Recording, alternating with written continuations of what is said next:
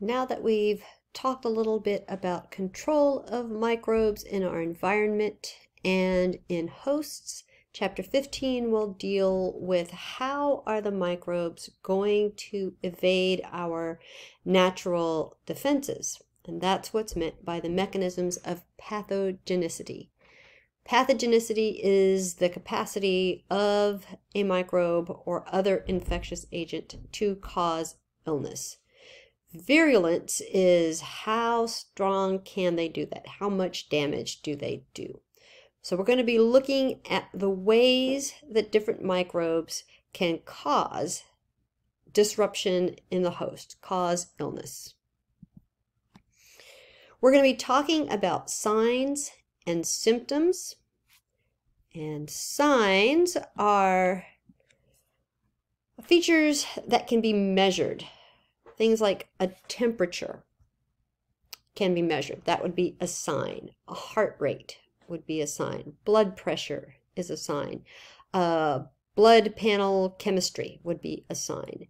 Sneezing, coughing, things that can be observed and measured. Symptoms are definitive things that are felt by the patient, but can't really be objectively measured. So nausea would be a symptom. You can definitely for yourself determine if you're not very nauseated or extremely nauseated, but there's not a way to actually measure and quantify that.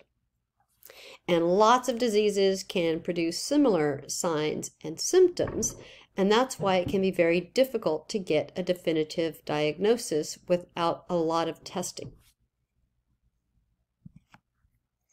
This slide shows us the differences and similarities between some respiratory ailments, allergies versus the cold versus influenza, which is cause of the flu, versus the coronavirus, which causes COVID-19. These are all things that cause disruption with our respiratory system primarily. They get into us via a respiratory pathway. And without reading you the entire slide, we can see that particularly between influenza and coronavirus, there's an awful lot of overlap between signs and symptoms that are the same. Cough is the same. Fatigue, fever, chills, shaking. And then other things are sometimes with coronavirus and often with flu, or often with the flu and sometimes with coronavirus, or even rare. With early symptoms or mild symptoms for either, it could be really difficult to determine which illness one has, which is why it's important if one isn't feeling well at all, it's important to isolate away from others so that you don't spread the illness.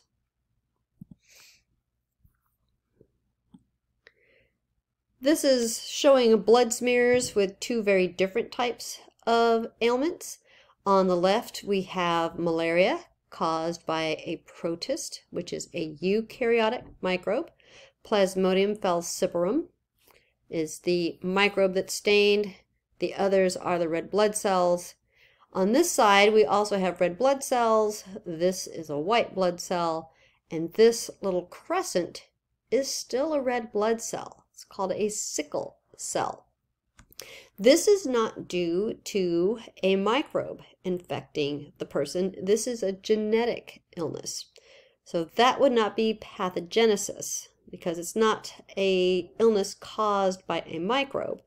But it would be if a person is suffering symptoms, they might need to do a blood smear to determine is it due to the presence of a pathogen or is it because of a genetic ailment. We saw a microbial growth curve with the various common stages of microbial growth from lag, log, stationary, and death phase.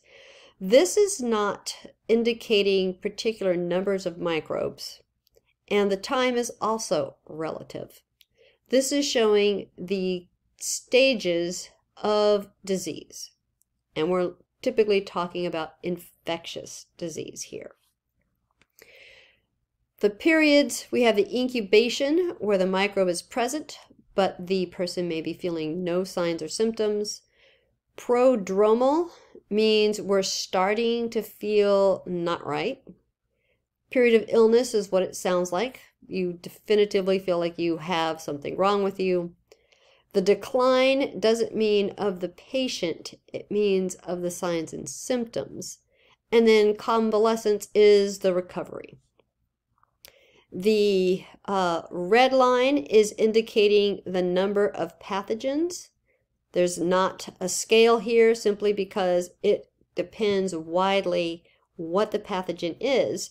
If a few of them will cause the illness, or does it take millions of them to cause the illness? Likewise, the severity of the symptoms, we don't really have it. Symptoms are not measurable, so you might feel extreme headache and somebody else might consider that a moderate headache, but it's just the degree to which the patient reports feeling the symptoms. Time is not indicated because some illnesses have hours of incubation, some have days, some have weeks, some have months. But this overall pattern is the same, that as the number of particles increase, the signs and symptoms do, and as the particles decrease due to medical intervention and due to your immune system kicking in, then of course the signs and symptoms also decrease. This series of experiments was initially done by Dr. Koch, and now what they come up to is called Koch's postulates. To postulate something means to propose this is the way you think it works. And Koch's postulates were used to show that a given disease was caused by a specific pathogen. And the steps were, unfortunately, once again, the poor mice. You have a little healthy organism, and we can look at its red blood cells, and it's a nice healthy organism. And we can just look to see if there's any pathogens in its blood or tissues. If there was a little mousie who had some illness, they would look for the microbe in the blooded tissues, and they would find one that is not present in any healthy animal, but that pathogen, that organism that was seen on the slide, was present in all cases of the diseased organisms.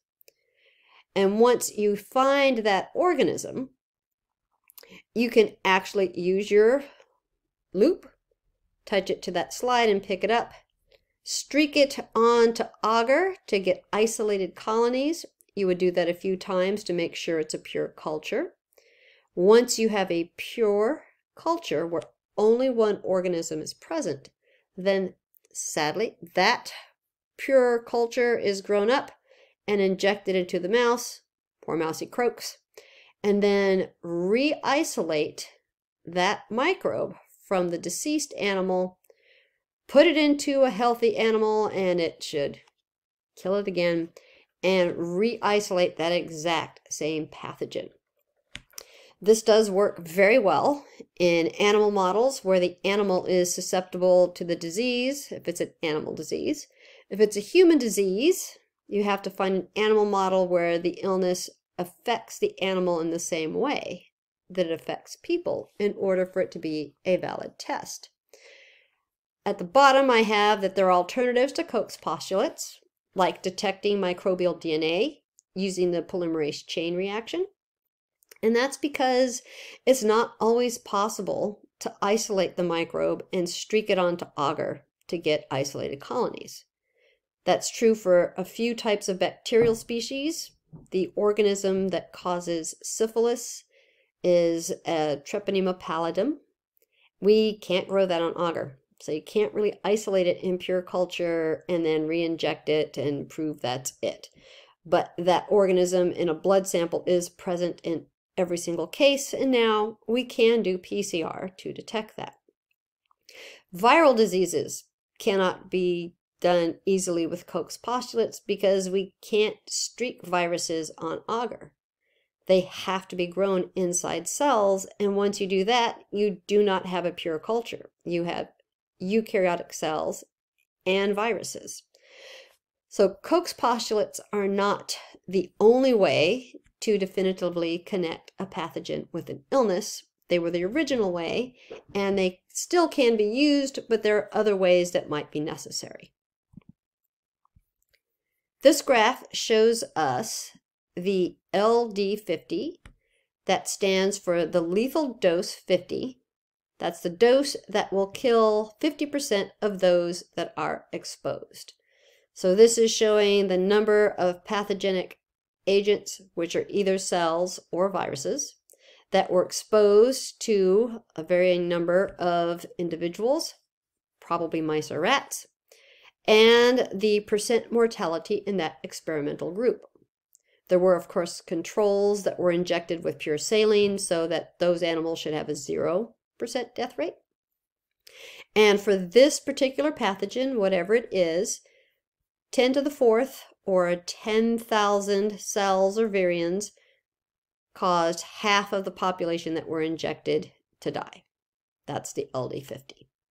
So the lower the number of an LD50, the more virulent that pathogen is, the more easily it can cause a serious illness.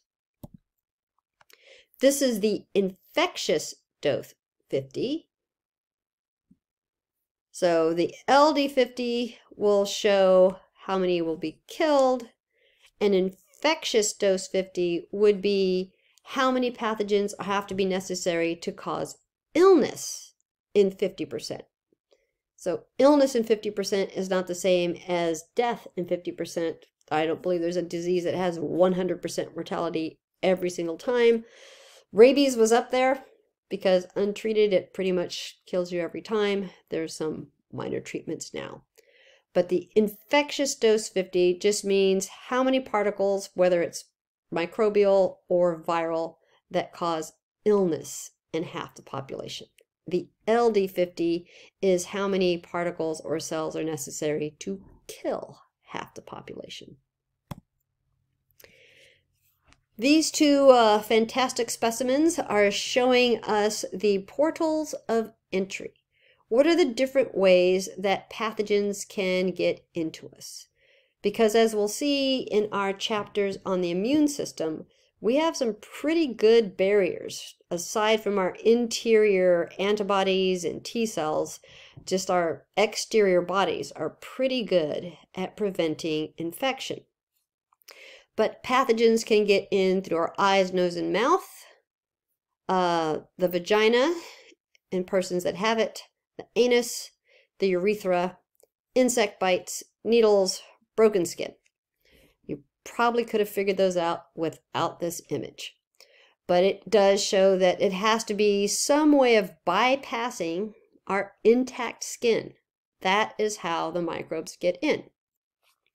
And of course, in pregnant people, through the placenta, the microbes can pass from the mother to the fetus. The interior of the uterus is sterile, and so there wouldn't be any microbes going from the fetus to the mother, but they can go from the mother to the fetus. We've seen biofilms when we talked about quorum sensing and the ability of bacteria to send signals to their buddies once they get in a high enough population, and can then, with high numbers, not only stick to host tissues or medical devices, but then also secrete chemicals that allow them to invade into deeper tissues. And in this case, what's allowing them to stick is the glycocalyx, the capsule. So glyco means sugar or polysaccharide, and calyx is a covering. So it's the sugar covering. That's the capsule. This slide is showing Helicobacter pylori. It's called a Helicobacter because it kind of spins like a helicopter. It has these little flagella. Pylori because it gets through our pyloric valve into our stomachs. The Helicobacter pylori contacts this nice mucin gel that is coating the interior of our stomachs. Our stomachs have epithelial cells, just like the lining of our respiratory tract, our digestive tract, our reproductive tract. But if there was no mucin gel, then our stomach acid would pretty much damage that tissue layer. So the mucin is what's protecting our stomach our stomach epithelial cells. But when this microbe contacts that mucin gel, then it releases urease. Urease is a chemical that we detected in exercise, I think it was 515. Urease releases urea and carbon dioxide, and that helps to neutralize the stomach acid. If the stomach acid is more neutral, that will allow the mucin to liquefy, and then the bacteria can swim through it and damage the epithelial cells, spread from cell to cell, but also this damage caused to the mucin layer by the urease that neutralizes the stomach acid, still that acid is going to have a much lower pH than is healthy for the epithelial cells and can cause damage. The way pathogens leave our bodies is mostly through the ways they get in. So if they enter through the vagina, they typically exit through the vagina. If they enter through the urethra into the urinary system, they typically exit through the urethra. If it's a surface skin infection, flaking off skin cells will do that. If we receive some sort of infection that's bloodborne, an insect bite, that insect could pick up those microbes and give them to another. So feces can also deliver microbes back to the environment, which is why proper sanitation and water treatment is important. Mammary glands can secrete pathogens, so breastfeeding can not only pass the good things like antibodies to breastfeeding infants, but could also pass pathogens to breastfeeding infants.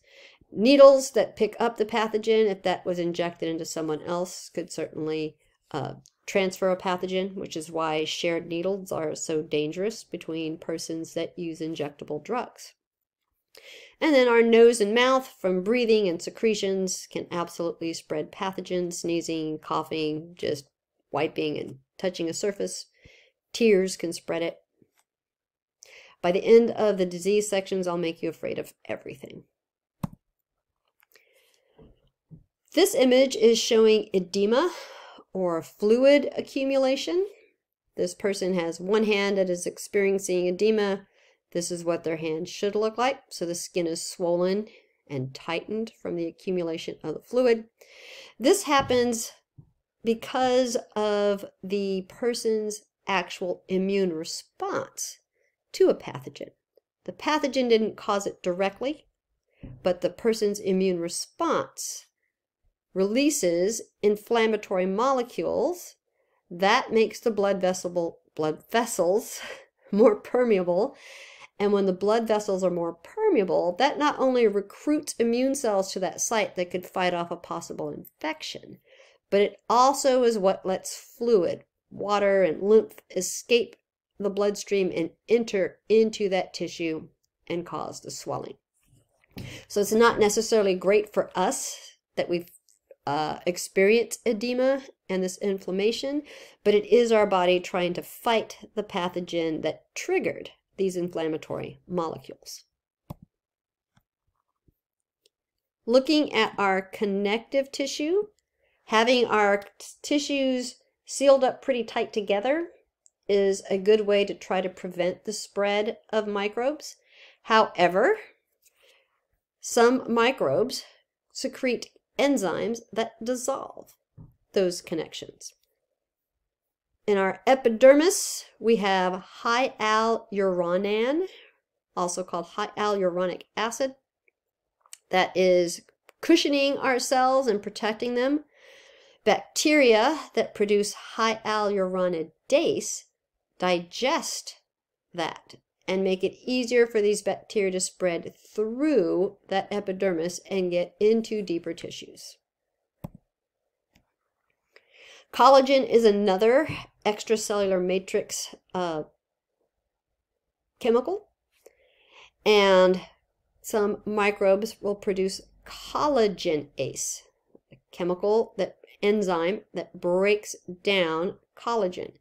And when our connective tissue is broken down, that allows the microbes to spread from the exterior into the blood vessels and can become systemic. LPS is lipopolysaccharide. We were first introduced to this chemical way back when we started talking about prokaryotic cells and the differences between gram-positive and gram-negative. Gram-positive cells do have that thick, multi-linked layers of peptidoglycan, and gram-negative have very few layers, but the gram-negative, in addition to that thin wall, have a second outer membrane. And that outer membrane is composed of this lipopolysaccharide. Polysaccharide is a complex carbohydrate, and lipo means there's a lipid. So we have this O antigen, which is the polysaccharide.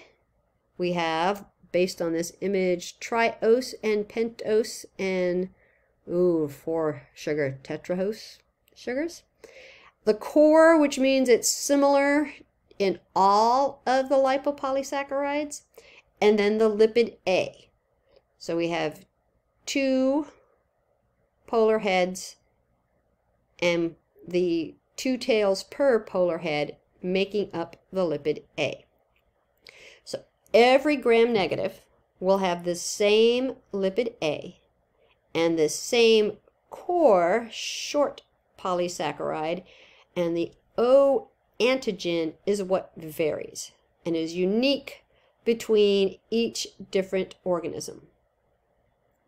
An antigen, we will go into great detail in our immune system chapters, but an antigen is something that generates an antibody response. Anything that irritates your immune system and causes your body to produce antibodies, that is an antigen. The lipid portion, that is the same in all of our gram-negatives, is the toxic component. And that's what causes inflammation and fever.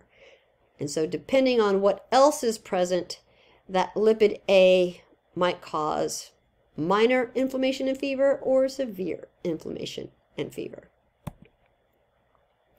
Another toxin is called AB toxins. This is a category of toxins. It is released by the organism that creates it, and it's called AB because there are 2 parts to this toxin. There is the B component, is what binds this toxin to a host cell membrane, and the toxin is then brought in by the host cell membrane, and now it is in a vacuole.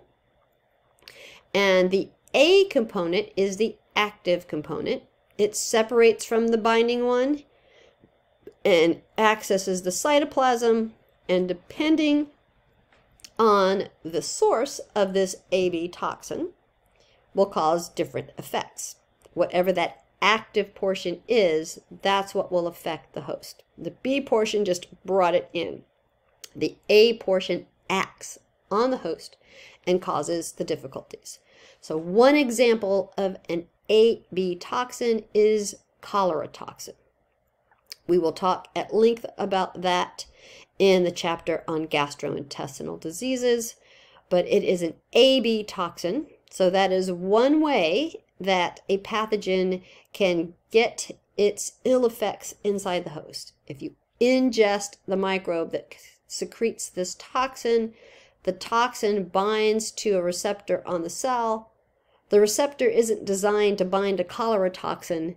It is designed to bind to some useful chemical, but the B component takes advantage of that, is shaped very similar to the molecule that this receptor is supposed to bind to. And that's what tricks the cell into bringing in the whole toxin, and then the active component is released to cause its effects. Diphtheria also secretes an AB toxin. The binding toxin portion is here. The active portion enters, and it acts by inhibiting protein synthesis of the host. That active subunit, if I can get myself out of the way, inactivates elongation factor 2. Elongation factor 2 is necessary for protein synthesis. The toxin blocks that from happening, and the ribosome cannot proceed along the messenger RNA, and we stop the protein synthesis. It results by killing cells in the throat of the person where this is happening. And let's say this is blocked off, but it says causes a sheet of dead skin to form in the back of the throat. It's called a pseudomembrane, a fake membrane, because it is your own skin cells that peel off and form a sheet of skin that blocks your airway. That's why diphtheria was one of the first diseases for which widespread vaccination became available, because it suffocates children to death. Would certainly suffocate an adult as well, but it is a common childhood illness, and it is very important to prevent that and its spread, because it is spread by respiratory droplets. Botulism and tetanus toxins are grouped together because they both come from the genus of bacteria called Clostridium. It's Clostridium botulinum and Clostridium tetani. They are both obligate anaerobes. They cannot grow in the presence of oxygen. Botulism is contracted by ingesting the toxin, and tetanus is contracted typically by puncture wounds. Probably heard of don't step on a rusty nail, you'll get tetanus. That's true. That is one way that it could happen. But any puncture wound. And a puncture wound is much more likely to transmit tetanus than a cut or scrape, because punctures pierce the skin and then the skin kind of seals up behind it. That's what creates the anaerobic environment that the tetanus needs to secrete its toxin. The botulism happens in improperly canned foods primarily. It can be in the soil. There's also infant botulism from eating raw honey. Both of them, even though they are either ingested or essentially injected by getting under the skin, have neurological effects. They secrete neurotoxins. In the case of botulism, it causes a flaccid paralysis, the inability to contract. And that happens because the toxin stops the release of acetylcholine. And without acetylcholine, you can't get muscle contraction. So flaccid paralysis with infants that have eaten raw honey or ingested other foods that have botulism toxin in it. It's called floppy baby syndrome because they have zero muscle tone. And it's particularly dangerous because some very important things rely on muscle contraction, like your heartbeat and breathing, your diaphragm being able to expand and contract. Tetanus causes the opposite. It causes stiff paralysis. Normally we have the acetylcholine release and you contract, and when the acetylcholine goes away, you can relax. With the tetanus toxin, you continually get the acetylcholine present, and we don't get the GABA that would prevent the reuptake of the acetylcholine, and you constantly get contraction. Being unable to contract not good. But being unable to relax, also not good. So despite the fact that neither of these enter neural tissue directly, the effect of their toxins are at the nervous system level. Looking a little bit more at capsules, as opposed to just the formation of biofilms, these have gigantic capsules.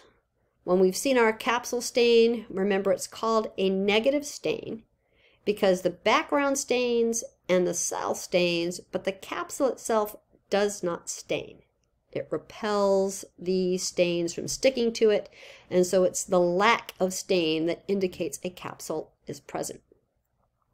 And typically, when we're going to get rid of some pathogen, it has surface proteins on it that are antigens that will stimulate our immune system to produce antibodies.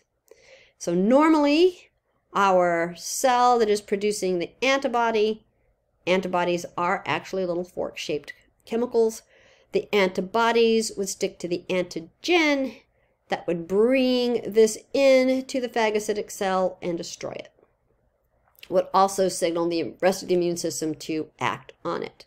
However, because the capsule is not only outside the cell wall, it actually coats on top of those antigens, and the bacterial cell can either prevent the binding of the antibody to the antigen because the capsule is a gooey layer and we can't get binding, or the bacteria might actually produce protease, an enzyme that breaks down proteins.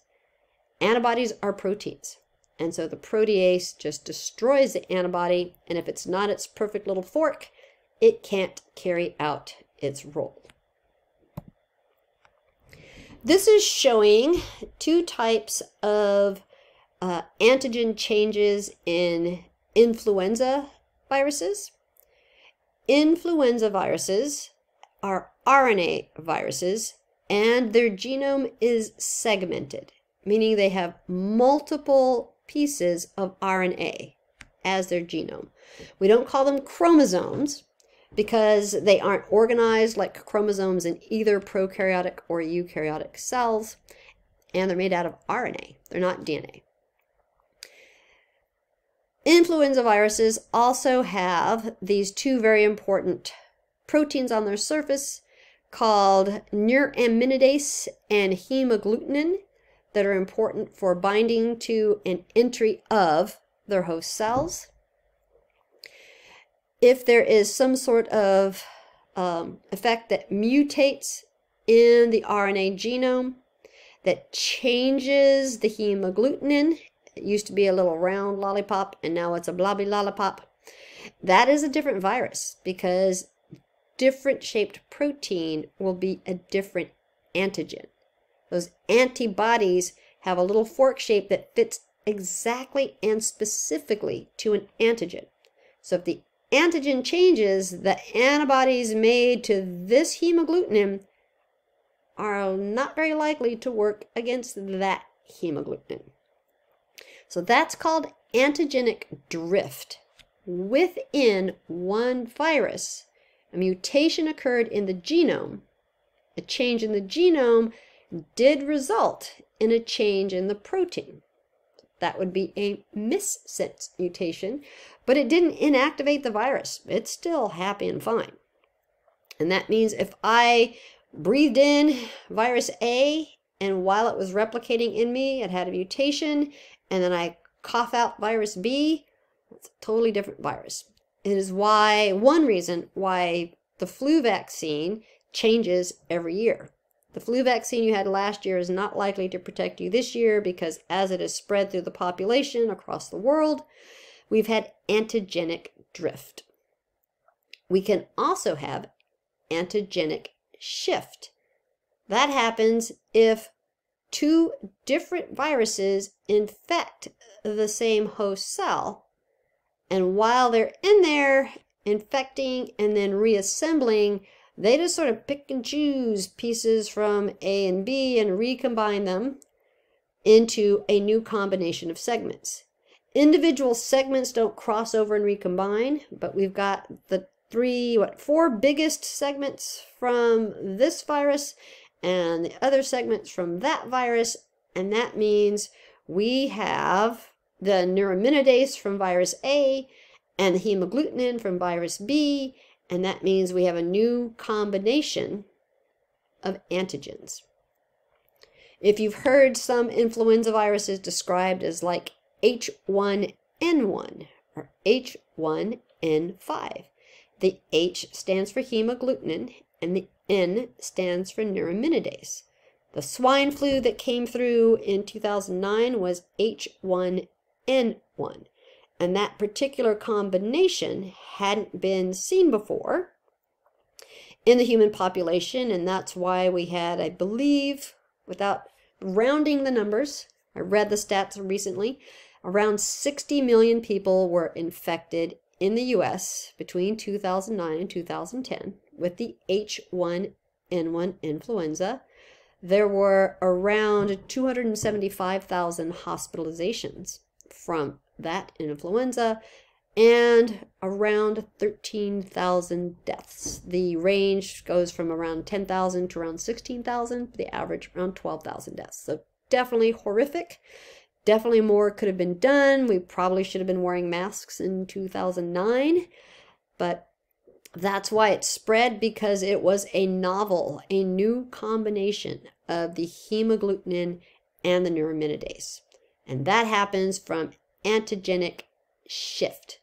Two viruses come together, recombine which pieces of what virus get in there, and we have whole new combinations of H and N that hadn't been seen before. That's a very brief, even though it took me, 37 minutes and 3 seconds to do, ways that microbes can get into us, cause us problems. We'll talk about the immune system, and then we're going to get into diseases by body system. And I chose a textbook that organized diseases that way because the ways that pathogens have to invade or get into a particular body system are going to be similar, whether it's bacteria or a eukaryotic pathogen or a virus. The things they're going to have to overcome and how they're going to get around our defenses will be similar within a body system.